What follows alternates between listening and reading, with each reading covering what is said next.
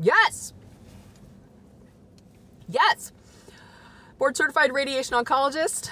And I love this woman's message. I love her spirit.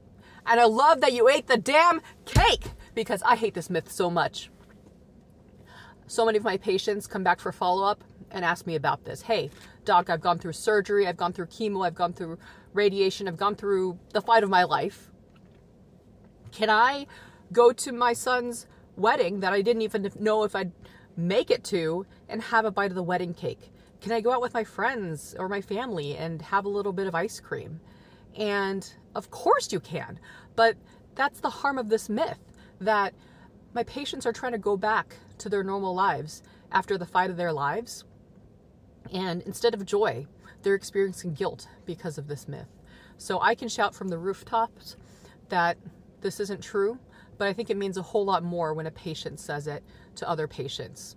It's a voice that I can't have right now because, honestly, because of my privilege as someone who hasn't been on the other side as a patient.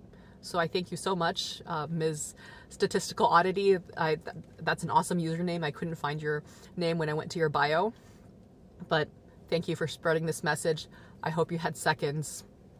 Cheers.